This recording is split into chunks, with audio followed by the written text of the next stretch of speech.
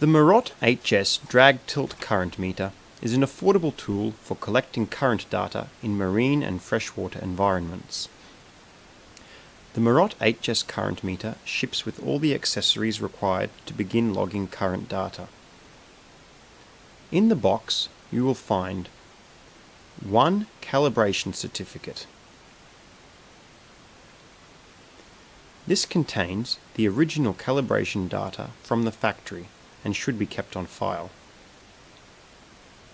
One USB mini to USB cable. This is used to connect your instrument to your computer. A small box containing a micro SD to SD card converter and 2 pin jumpers. Finally, a Marotte HS drag tilt current meter, calibrated and ready to start logging. Each instrument is uniquely numbered. To start the instrument logging, unscrew the lid and remove the electronics board from its housing. This will give you access to the micro SD card, batteries and on-off switch. With the switch in the on position, the instrument will begin logging. The green LEDs will flash alternately, indicating that a new log file has been created. Next, the green light will flash periodically for a few seconds to indicate new records are being written to the micro SD card.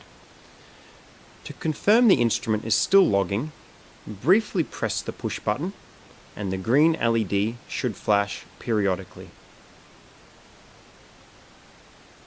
With the instrument recording data, the electronics board can be reinserted into its housing.